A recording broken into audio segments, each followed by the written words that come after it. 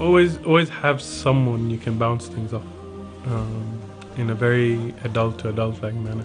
So you have assumptions more than listening to the other person. You have your own assumptions that you bring to the table, and then you want them to meet it. And when it doesn't meet, it causes a disagreement. So now that's slightly different. That's an expectation. I'm going to try and compliment him in a way that's going to kind of make him want to enhance his abilities in whatever he's doing, but in other spheres of life as well.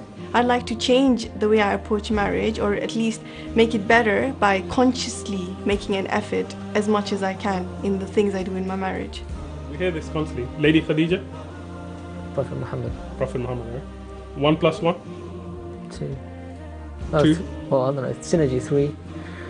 I don't know what you're trying to get me to say here. There is no right or wrong answer. That's the beauty of it.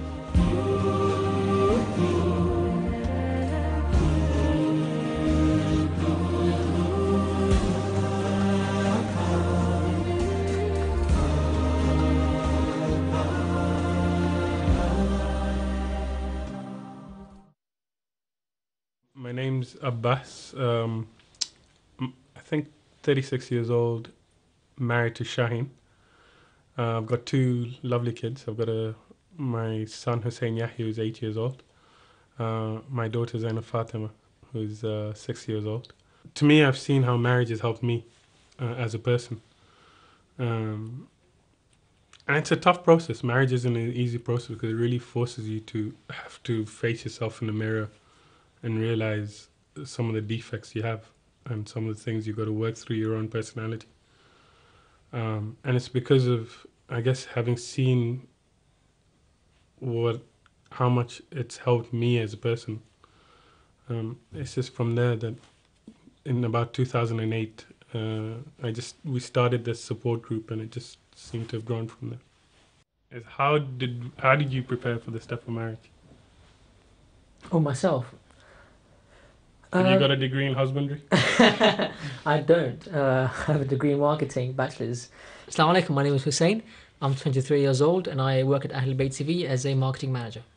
But in terms of preparation to marriage, I've always been an observer. I mean, that's the kind of person that I am. Before I undertake a challenge, I like to observe things. So for example, before I would, let's say, play tennis, I would look at how the professionals play tennis and I would try to be like them or play like them. And similarly with football and driving, so let's say while I was learning to drive, even before that, I was in the passenger seat, I always used to look at the driver, see how he moves, steers the wheel. So I've always been someone that observes before taking on the challenge myself. So in terms of preparing for marriage, even though I hadn't been married before getting married, if that makes sense, I'd always looked at other people who are married, learned from them, learned from their experiences. That's very interesting because we learn a lot from other people.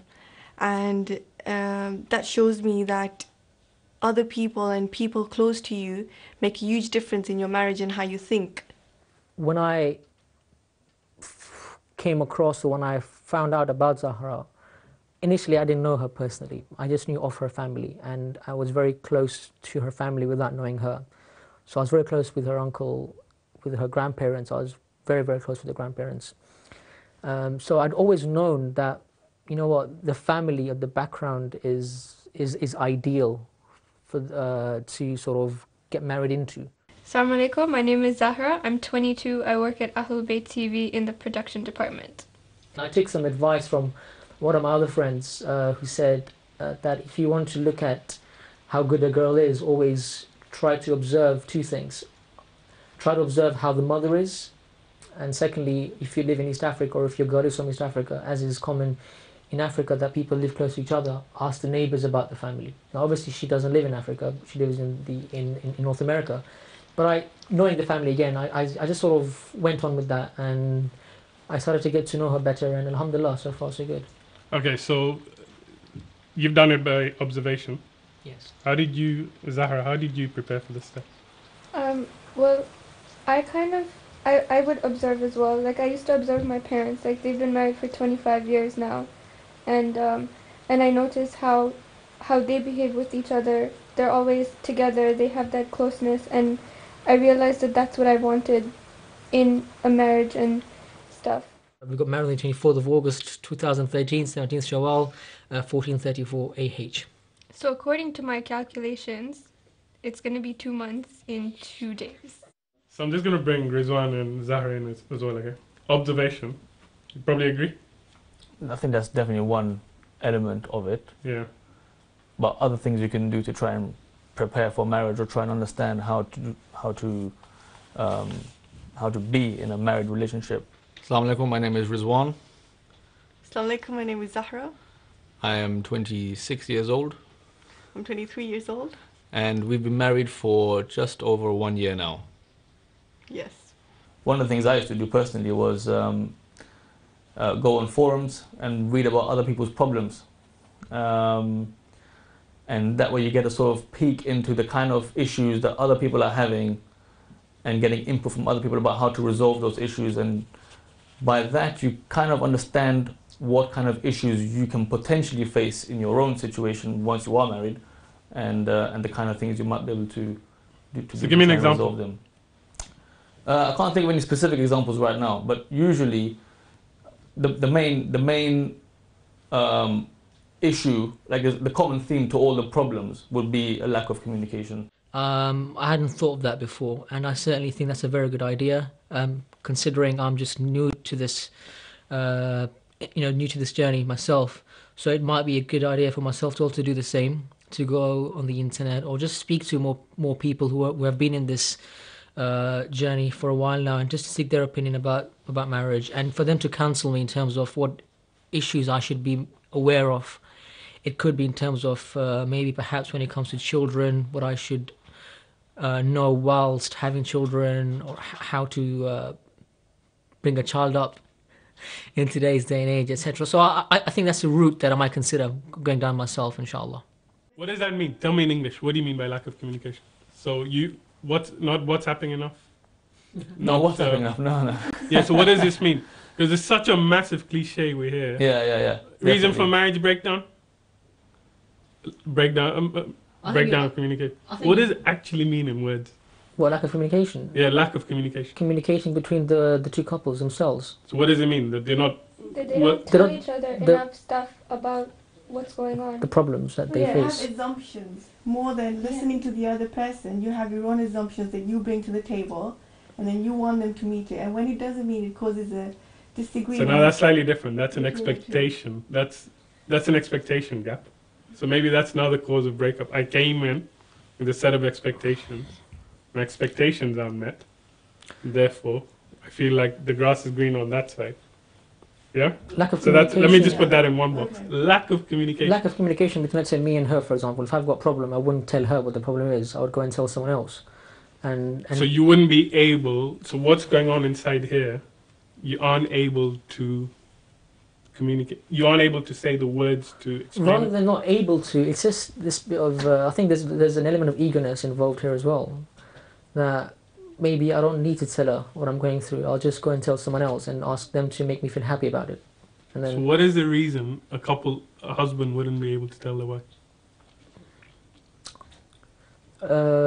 because you either want to offend them, or so, for example, let's say. That would come into lying now. And I don't want to give away that I've been lying to you. But this is interesting. We keep hearing breakdown of communication, but in actual words, and so it's pretty tough, right? To understand actually breakdown. So let me try and put this in one box. We'll cover this in something called the 5 love languages. And for the purpose of this, we'll just talk about the breakdown of communicating love between each other. And there's generally 5 ways we tend to communicate love. And it's a lovely book written by a faith-based person called Gary Chapman. He's a faith-based counselor from the Christian faith, from the Abrahamic faith. And he's written a beautiful book on how we communicate love in 5 ways. And I know the breakdown of communication is quite a broad topic, but one of the ways that sometimes we disconnect is seeking to be loved in a certain way, and we're not communicating the right love language, in inverted commas. Okay, so we'll come to that. So I just want to pick up on one thing. I mean, this whole concept of preparation for marriage, uh, and it's very similar to parenting as well. That whenever these are probably the two biggest steps we take in our lives. The process of spending our lives with someone. Okay? Suddenly from nowhere, having a single bed or even a double bed with no one next to you. Overnight, someone's almost planted next to you. And you're almost expected to know based on what you've seen. Okay? Now, some of us are very fortunate. We may have seen a very functional, very loving relationship between mum and dad. Some of us have seen a loving relationship, but within that love, we may have seen a lot of conflict between the mum and dad. Okay? So we've seen love and conflict. In some of the households, we've seen a lot of issues being sorted out by anger. And almost like a blame culture. If something happens in the home, dad would absolutely have a go at mom for either forgetting to pay the bill or forgetting to do something or not having done something she was maybe not even politely asked to do, ordered to do by dad. Okay? And within in a particular home, some of us may have seen love communicated, but not the love we would have been craving for when we were growing up.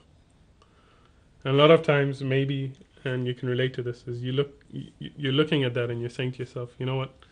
When I grow up and I get married, I want to take the good bits from this. I really don't want to emulate this from mum and dad or uncle, auntie, whoever you've seen growing up. And then some of them you said, I can't. This is like the good, the bad, and the really ugly. Okay?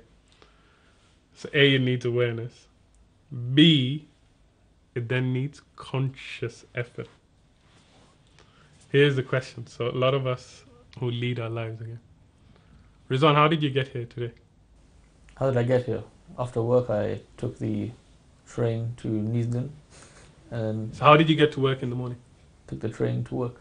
Okay. Can you describe your journey from your walk to the station?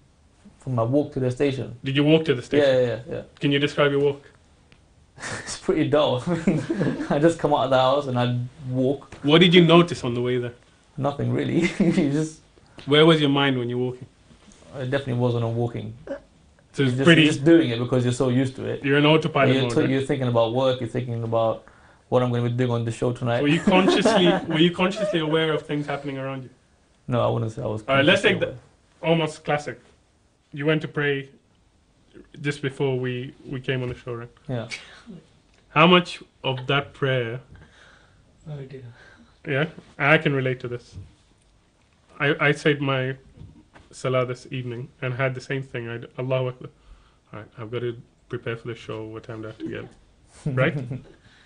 Before we knew it, oh my God, what rakat am I on? First, second, third. Right? Okay?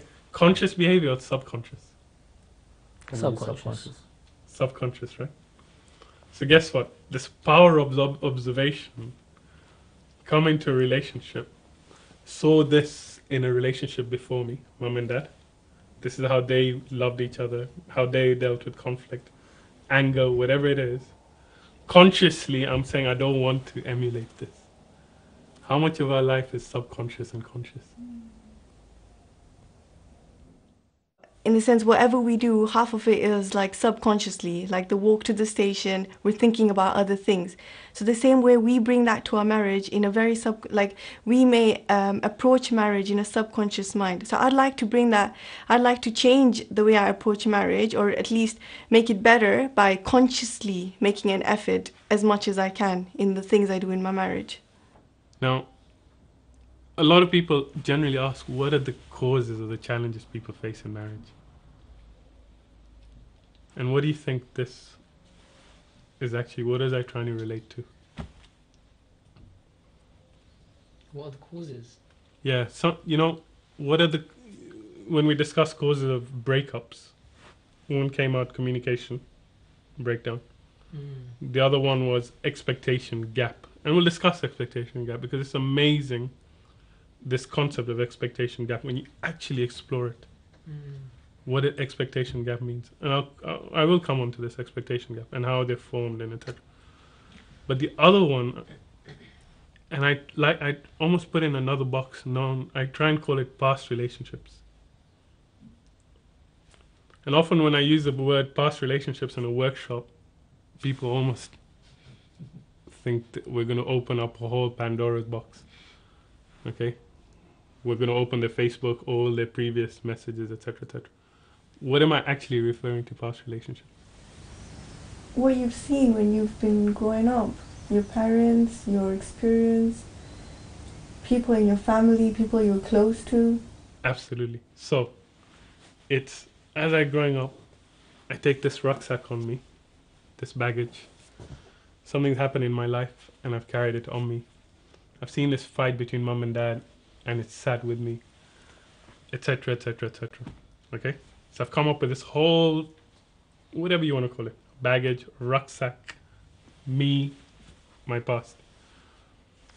You have your other half who's come back with their whole set of their own life and baggages and everything they saw growing up. And you come into a relationship, okay? That's one. The other one is the actual relationship between us and our own parents. How does that impact in marriage? So you're saying this is a cause of relationship breakdown. We'll see if it is. We'll see if it is. And that's what we're exploring, right? I think everyone goes through their own personal, internal journey and their own personal reflections. And therefore, I probably won't get stereotypical answers, but I do sometimes get quite a common reaction that it's almost like sometimes a light is switched on or something they've connected with something that's been said. So I tend to get that kind of reaction, but never a stereotypical answer because everyone's got their own lens and they're always looking at it. They're always processing the information through their own way because it's quite an interactive process. And I think I found the same today as well. And I just want to briefly see how if any, would that impact into a marriage? Well, the classic case is the overpossessive mother. Okay, so With regard- overpossessive mother. Yeah. What's the implication of an overpossessive mother? A son who is trying to spend time with his wife, but at the cost of damaging relationship with his mom, and then he's kind of like stuck in a position where he needs to choose almost. Like he's being forced to choose, and he can't choose because obviously it's a different kind of love to both of them, right? Okay, so that's very interesting. Okay, so that's another.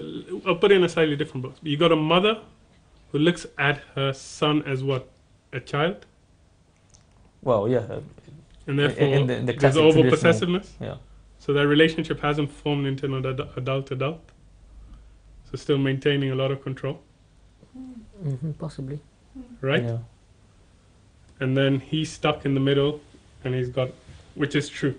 Okay, keep that in one box for a minute. Let's just call that interference, because we've got the other scenario. We've got the lady who's coming to the house. It's got her mum. Okay, still's got very close bond with that daughter of hers. Wants to see how she's doing on a daily basis, etc., etc. Okay, how she's getting along. How the daughter is not showing up the mother now. Are you cooking properly? Are you making him happy? What's going on at home? How come you... Okay, so you've got that dynamic. But come back to... And I think us men tend to have this issue. Especially, I guess the more I've had the opportunity of doing this. We always start off the workshops asking whoever's attending, what 3 questions would you want to walk away answered from this? And put an asterisk against 1. And it's amazing how many ladies put down, how do I deal with a husband who's got anger management issues?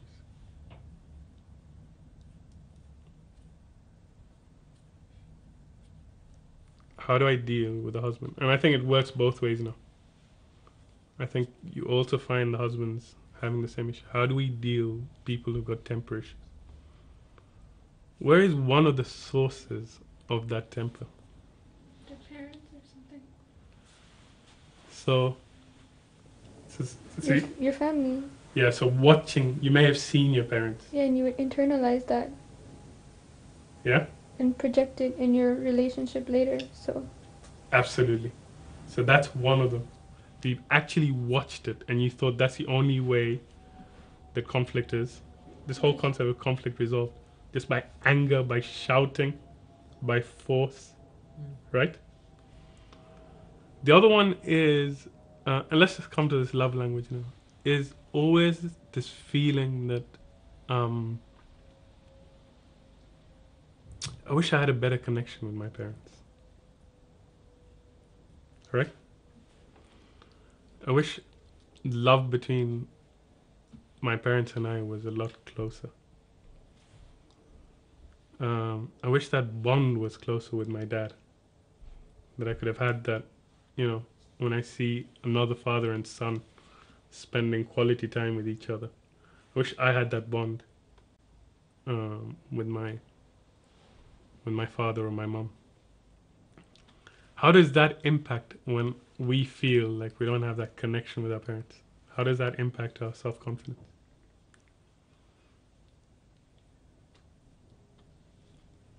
I guess it's difficult unless you've been through it to know how it would actually feel. Okay, if you were put in the position, would you know anyone who's adopted, for example? So I have neighbors who've taken on 2 children who are adopted. In fact, I come from a family where my older brother's been adopted. Okay, what do they always say? I was even watching the program on ITV or Channel 4. I think it's Missing My Family or Looking for My... They always want to know who their real parents are. That's something they always find themselves wanting to do. Then want to find that missing link, right? I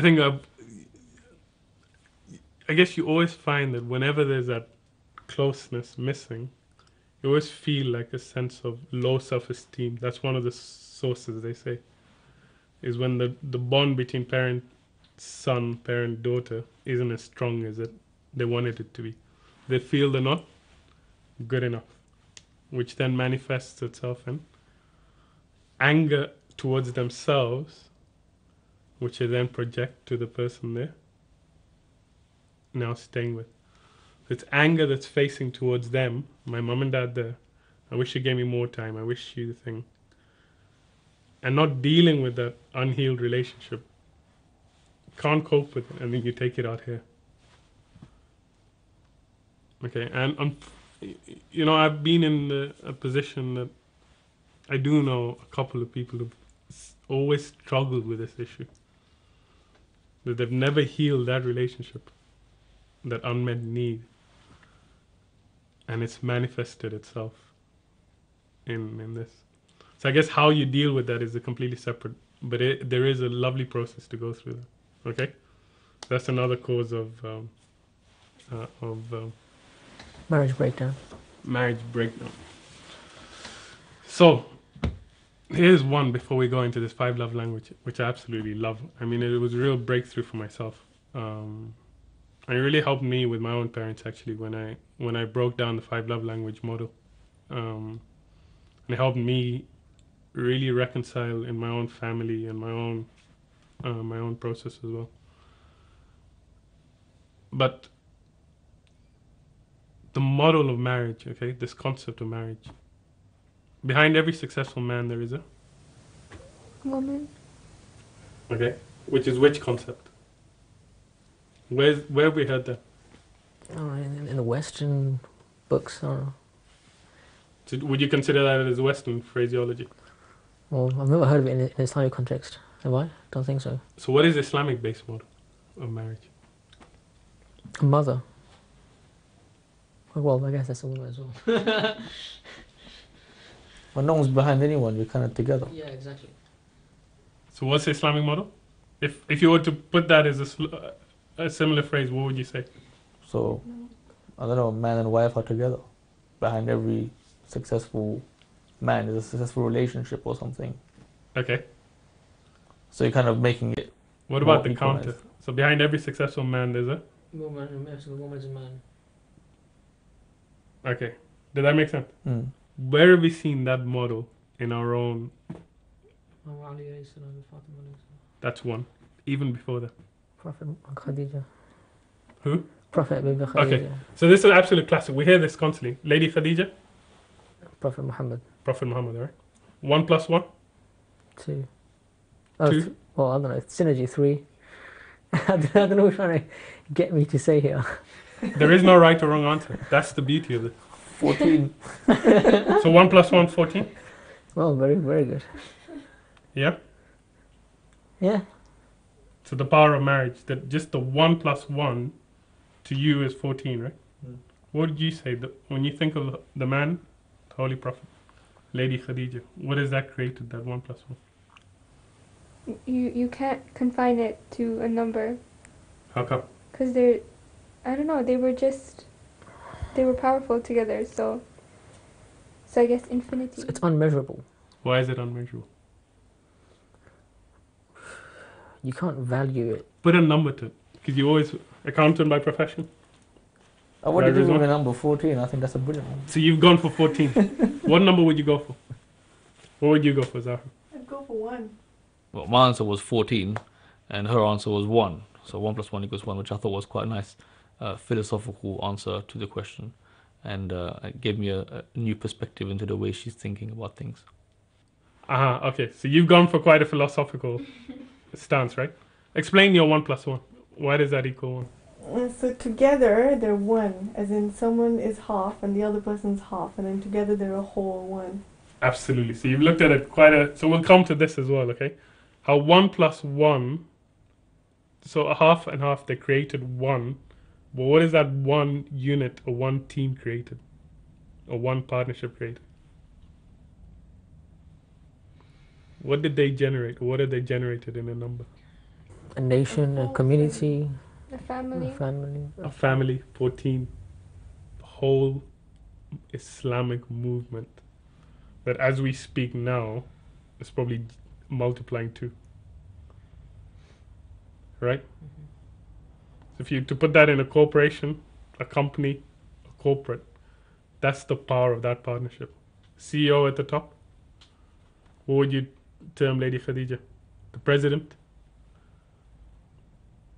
Okay, and the movement that they've created. Without Muhammad, Khadija, right? So she brought her business acumen, her strategic acumen. He brought his personality to the table, his charisma to the table, and the movement they've created, okay? Which is the next man-woman partnership that was so powerful?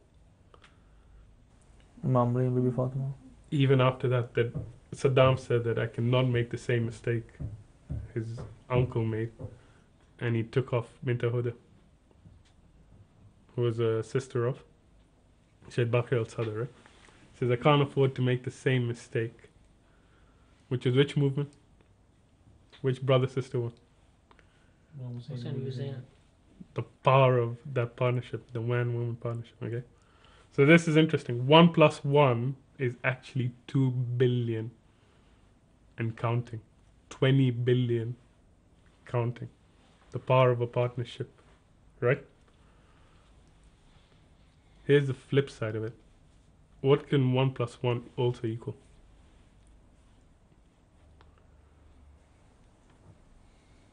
So if it all falls apart, then 0, I guess. You can actually go minus.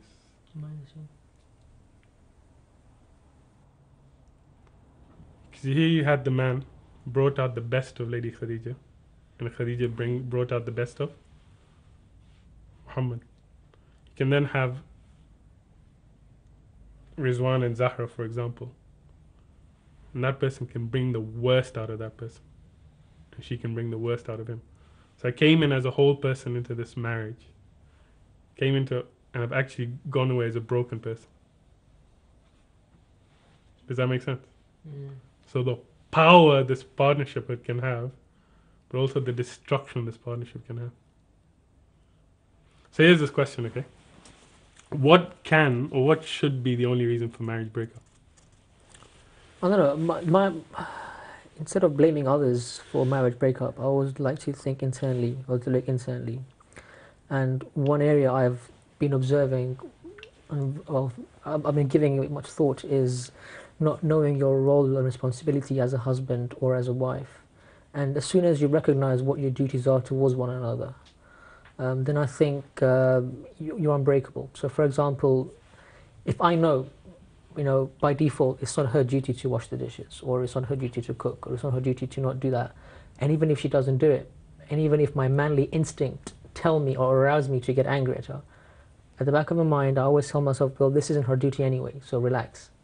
So that's my perception towards, or trying to avoid one of the ways of breaking up is to know what your limits are, what your responsibilities are, what your roles are, and vice versa from her end. Okay, so knowing, so extrapolate that a bit more, okay? So knowing your duties, responsibilities.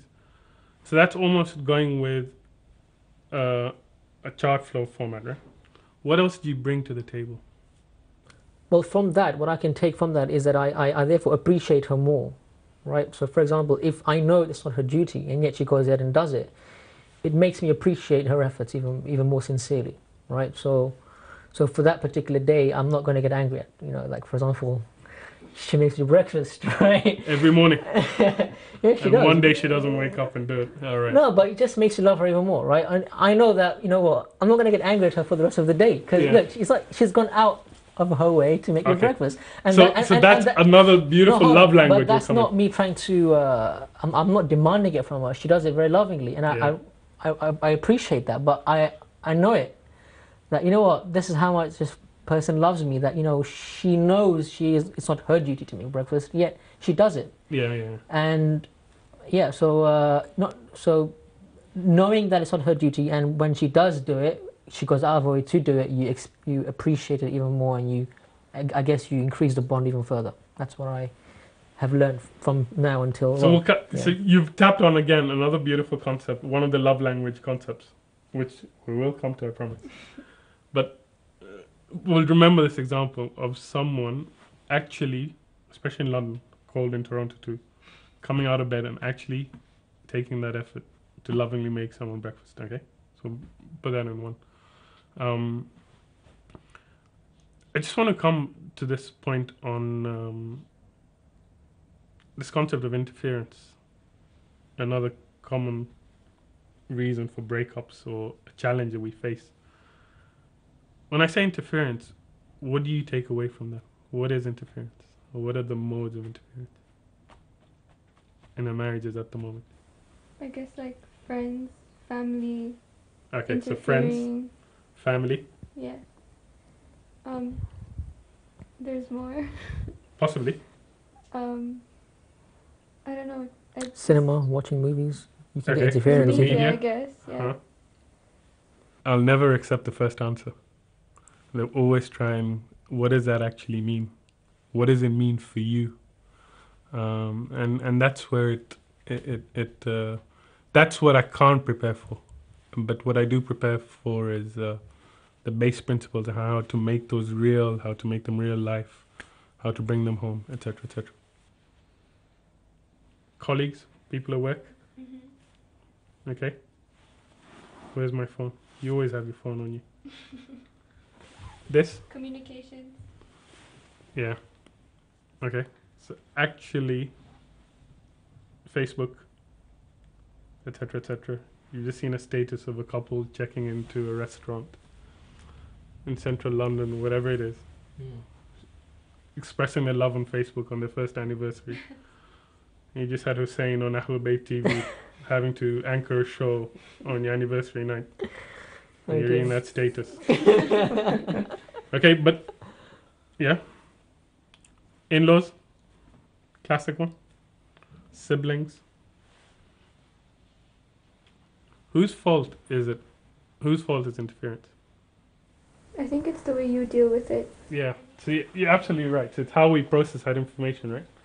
But if I was to take this and chuck it, Okay. yeah? If I was to chuck that phone, what would you do instinctively at you? Yeah, I'll block it.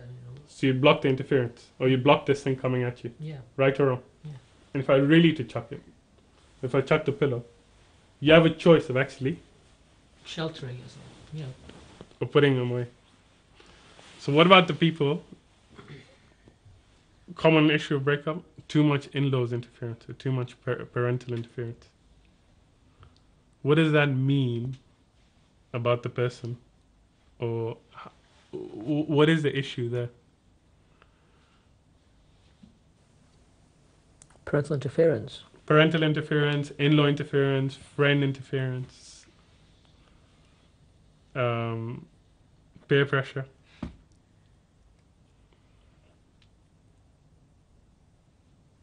You're close to them, as in you want to feel attached to them as well, and you want them to be involved in your life, and your relationship is a major part of your life at the moment. So you'd want for them to speak to you about it, or to ask you things about it, and then you'd be telling them stuff, and then that's how it causes interference. Absolutely. So one way is you've actually invited it. Okay? You've actually invited that interference, in inverted commas, and that person in good faith was actually, because you've asked their opinion or their advice, etc., they've in good faith given that advice. And then you've formed a relationship with that person. And another issue, and you've asked for more advice, okay? And you've continued to invite that interference into the thing. See, I think one of the things, and I say this also from my own personal experience, is I'd say if we were to break down one of the root causes that are happening at the moment in marriage breakups, it's possibly that when two people are getting married, they haven't evolved into the adult phase of their life. They're still in the process of evolving into adult phase, or they're still in the child mode. What do I mean by that child mode phase? So when you have a problem, you go and tell someone else. You go and tell your parents, you tell your friends. Because before you're married, when you have a problem, that's what you do. Yeah. So you don't think, oh, hold on, how is this going to impact my relationship? You're just quick to go and tell everyone about So you just want someone to solve it. Yeah? Or you've always been of that thing that you've always needed validation because you've never trusted yourself. You always need that validation. Am I doing the right thing? Am I doing the wrong thing? When you have that sort of conversation, you're never seeking answers from that person. And you're never expecting them to give you answers. Because that approach in itself has a flaw, because you're almost assuming, or you're giving away responsibility or control of your life. What you're actually doing is just reflecting with that person. And the other one is, it's very difficult to undertake that process of responsibility, being responsible for your own. And I say this from my own experience too, that to consciously move into an adult phase of your life means to consciously take responsibility of this person here. That this person here will ultimately know what's good for them and not good for them. This person will ultimately know what course of action is good or not good. Does that make sense? But it's that it's that constant thing that let me just go and ask because you feel that they either know more, or you've always been addicted that let me just clarify this with big brother, big, etc., etc., etc. But how does this reconcile to the concept of getting advice? Because this is where I was saying, you'll never walk alone. How does that link into that phrase? Because you're always with your spouse. Well, that's one. You're always with your spouse. What's another? What do you think I meant by this? You'll never walk alone. Because you always have someone with you that you should revert back to in times of need. You should always have that one person. Yeah. You are never alone. Absolutely. You know, I think one of the saddest things I found, even again I refer, is that we have this tendency of suffering alone. We have this real tendency of whenever we have an issue with our other half, our parents, or our parents have issues with sons, they tend to suffer alone for the fear of being judged. If I tell this one, the word will spread, etc., etc. Yeah.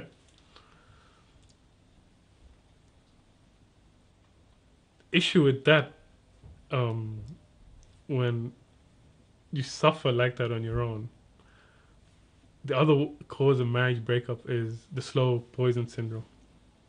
That you suffer, suffer, suffer, and then you have nowhere to turn to. And I'll tell you, the sad thing is the intimate interaction between the man and the woman is a huge issue, especially in our Indian community, in our Asian community.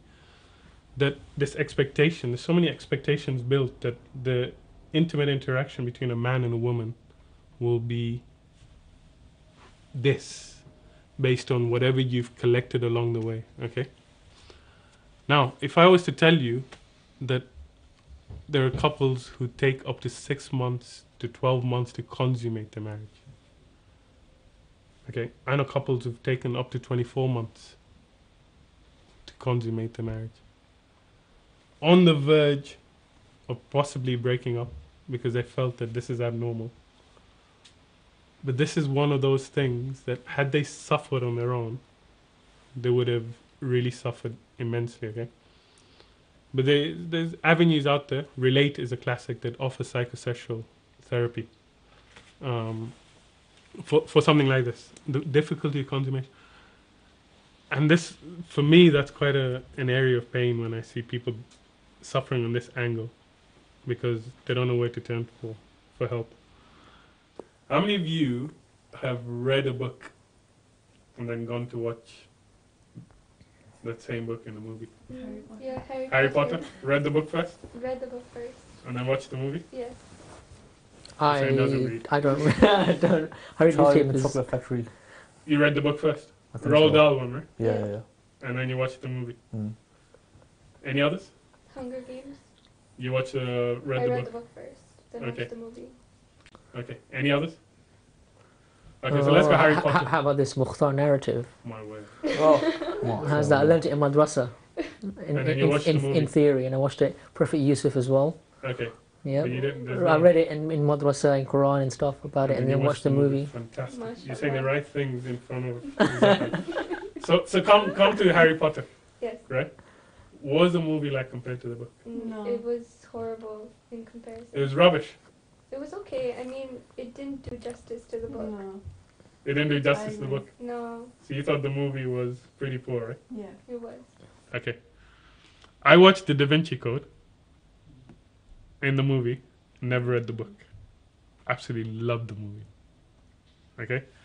Person sitting next to me almost ruined the movie for me because that person kept getting annoyed, complaining, etc., etc. That person had read the book, came into the movie, hated the movie. I loved it. How is that linked to the concept of marriage? Reading about marriage. I don't know, reading books about marriage and then preparing for marriage. Going into Go good ahead. expectations. To be honest, I haven't read anything about marriage prior. I Read, seen, nothing. however you want to I observation. just observed in terms of how to deal with it in certain situations, and look at a father figure. Let's see how he deals with his kids and stuff like that. Yeah. But read about it theoretically through literature, I haven't. No. Yeah, but it's interesting how consciously, subconsciously, however you want to say, and there's no right or wrong expectations, right? You can't say this is a right expectation to have a wrong expectation. The point is, we still walk in with expectations, whatever they are. Where they come from could be from mates at work, could be from whatever we watch, etc., etc. But it's just to be aware that the more we built up, the more naturally, when we walk into something, either they'll be met, exceeded, or not met. So it's just from that, you can just a simple example, and especially the intimate interaction, man. I think that's probably, and I don't. So one of the things we do in the workshops is actually have a separate breakout, where men get a chance to discuss this in a very dignified way, and the women folk have a chance to discuss this in a very dignified way. Because this is somewhere where I know a lot of people tend to have issues, and majority of it, and it's not only a Muslim or in our culture, it's the culture that is prevalent that drives a certain expectation, and when you actually engage, or when you actually have the intimate interaction in it, that's sometimes where there's a huge expectation gap. Okay, maybe we could, if we have time, we may discuss it, we may not. But now coming to the 5 love language, and how that also has an expectation gap. So here's the thing. Breakdown of communication. How do we actually communicate love to each other? Verbally. Okay, verbally. Give me examples of verbal. You say, I love you to your wife. So I love you. Yeah. I love you too, Hussein. That's one, right? What's another one? And So that's actual verbal use of words to do what? What are you doing to me when you say it? You convey your feelings. Okay, so you're conveying your feelings, Mm. in this case through words. So what are you doing to that person through your words? You're informing them of your of your thoughts. Informing, even another, without the word informing, you Expressing. I don't know. you're affirming that person. You're actually affirming that person by the words. And the love language is words of affirmation. Other words of affirmation. like other ways. Yeah. Actual words of affirmations. I love you. I like you. I like you. I want you. You're great. You're great. I care about you. I care about you. Thank you. You're welcome. You're welcome. You mean a lot to me. It's amazing because so to some you may feel these are the food you've cooked is really nice what you did. Mm. Like I really appreciate So complimenting. complimenting I really through did the use not. of words. Yeah. Writing. Well, Now we've got these emoticons and whatever it is. Okay. Writing I think is a lost art, but that's also amazing. Written affirmations. I think another one we don't say enough of is I respect you for. I respect this quality in you. Because guess what that does? What happens when you actually affirm a quality in a person?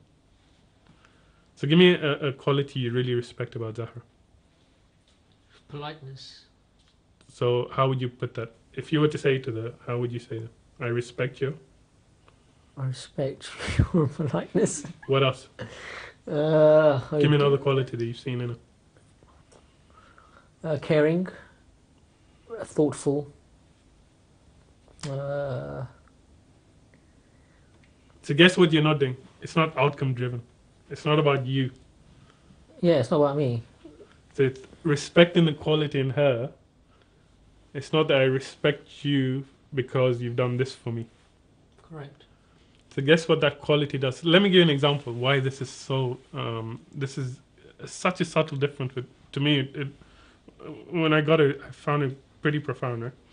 I used to keep telling my son, Hussein Yahya, 8 years old, absolute football fanatic. Okay, complete nut. And every time he would play well or something, I would say, "I'm really proud of you." And then I attended one of these when I was doing my certification for this parent esteem coach. My tutor said, from today on, you will never use the word "I am proud of you." I said, "What?" I use it. I said, "I would love it if my dad would say that to me. Mm. I'm proud of you." And she asked me a question. I said, "Who is that pride about?" It's about yourself. It's how he is making you feel. One. Yeah. The other thing she said to me is, So hold on. So you make me proud. Is that what "Yeah, you're saying? I am proud of you." So who is that pride about? Yours. It's your pride. It's your pride that he has made you feel proud. Right. So you make. So you should say you make me proud. Or, so that's one. The other thing with pride is it's what? It's outcome driven. So that person feels that if I keep doing something, then I will be. My dad will be proud of me, or my husband will be proud of me. Mm-hmm. So I need to do. She said, change it to say, I respect that quality in you. So for example, I'm actually proud of my son because he's got this tenacity in him, right? He's like a dog with a bone. He will never give up. Okay? And I said that I respect this quality in you that you never ever give up. Whether you're losing 2-0, you're losing 4-0, 6-0, you'll keep going right till the end. Guess what that does to him now? Will it only confine him to football? Or where will that quality... So if he knows my dad respects that quality in me, It will take you into other places. in faith, aspects of faith when he's learning his Quran, aspect of his Quran, in any other aspect of his life, because he knows someone respects that quality in me and he believes in me. Does that make sense? That subtle, but to me was really, really quite touching actually. So that's words of affirmation, written or spoken. Instead of telling his son that he's proud of him and kind of making it about himself, he made it about his son and his son's ability to kind of be good at sports and stuff like that.